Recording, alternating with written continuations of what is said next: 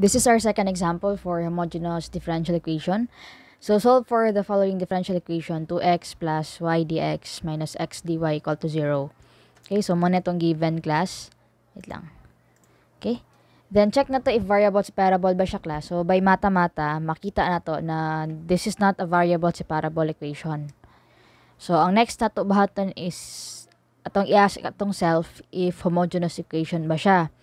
So to answer this question, kailangan pa na to siya i-check. So how do we check it? So we let x equal to vx and y equal to vy. So kani silang x and y na to class, mo nitong ipang butang diri as itong original equation. So you have 2, wait lang ha, penta. So x equals to vx, y equal to vy, x equal to vx. Okay, so igibutang lang gyud nato siya class. Then this is common, so gigawas siya diri kuha lang. Then kani class and kani class, they are common sa both terms. So gi-factor out po nato siya diri class. Kuha lang. So makita nato na kani siyang diri sa sulod is exactly equal sa diri sa atong original equation. So if kani siya is nibalik lang kaning class, kana siya is nibalik lang siya sa itong original equation, then therefore we can say na yes, homogeneous equation siya. Okay, so after na verify nato na okay, homogeneous equation gid siya, then let's start solving na class. So how do we solve it? So we let x equal to vy, dx equal to v dy plus y dv, or y equal to vx, dy equal to v dx plus x dv. Question is which is which? Tama? So in this problem class, we will choose kani y equal to kani rather. Y equal to vx and dy equal to v dx plus x dv because dy has the least number of terms. Kung tanawan ninyo class, dy has the least number of terms. So ang dx is 1, 2. So ang least number of terms itong basihan. So since dy, least number of terms, so kanya itong gamiton. Ang y equal to vx and dy equal to v dx plus x dv. Okay? So, okay na. Kani siya, gikan lang niya ako, digo lang nato ni siya class. So, mo nitong original equation. So, kani siya class, pasalak sa to ang given equation sa problem. So, we have 2x and di ba y equal to vx. Tama? Tapos x, then imong dy is equal to v dx plus x dv. So, mo na siya class. Okay, then simplify na to class. You have 2x dx. Kana siya. Then you have kani class kay vx dx. Then xv dx, or that's equal to vx dx gihapon. Simplify lang nato ha. Tapos you have x times diri class. So you have negative x squared dv. Negative ha, kay naka-parenthesis ni siya. So na-distribute pa ang negative sign. Okay, so na-simplify na.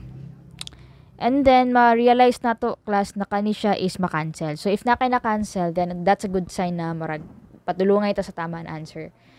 So, ang mabilin is 2x dx minus x squared dv equal to 0.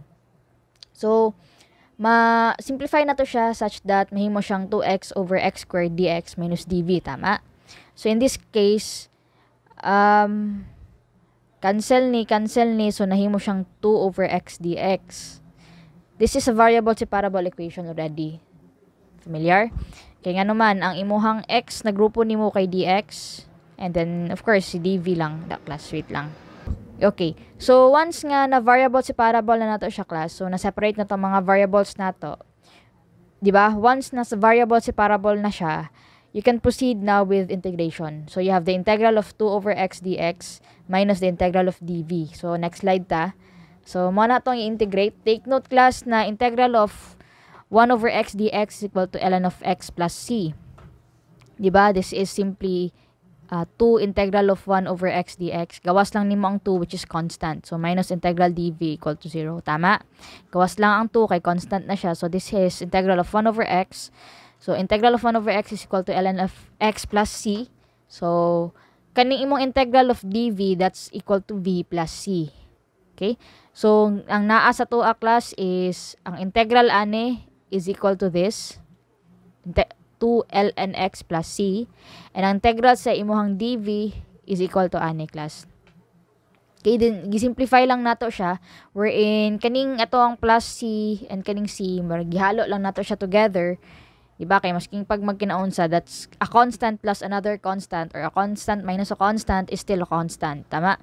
So you have 2 ln of x minus v plus the constant equal to 0. Okay? Then take note that, diba ganina nag-substitute nato wherein y equal to vx. Remember? So, we can say v is equal to y over x. Tama? Gi-rearrange lang ni siya. So, kaning v nato na nakuha diri na y equal to, na v is equal to y over x, butang dayon diri So, you have 2 ln of x minus y over x plus c. Pero wala pa tanaw man class, i-simplify sana to siya further, ha? So, multiply both sides by x. So, nana kay 2 ln of x minus y plus xc is equal to 0. So, question is, ma'am, nganong xc man na siya, diba?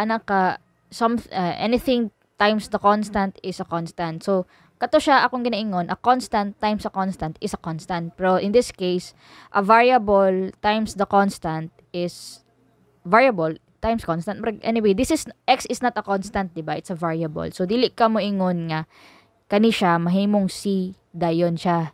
Kay c lang na siya class if atong gimultiply ani niya is a constant. Pero in this case, it's a variable times a constant man. So, dapat x, c gud imong ibutang. Dili lang siya c.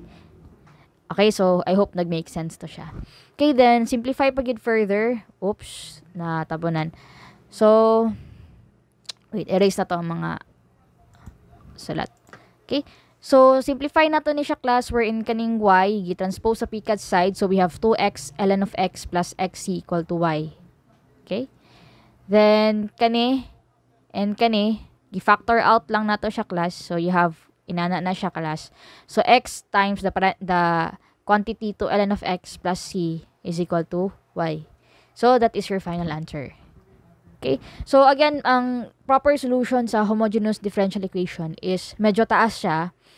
Tapos, napat yung factor na basig, dili ni mo siya ma-integrate, kay basig lisod dahil siya integrate. So, I suggest, kapag differential equation class sa board exam, I suggest nga, do proper solution, do calculator technique po, if makaya ni mo. Although, kaya mo ginang calculator technique. So, ang akong point lang is, atong gibuhat man good na solution karon is very, kanang, lengthy, taas ba?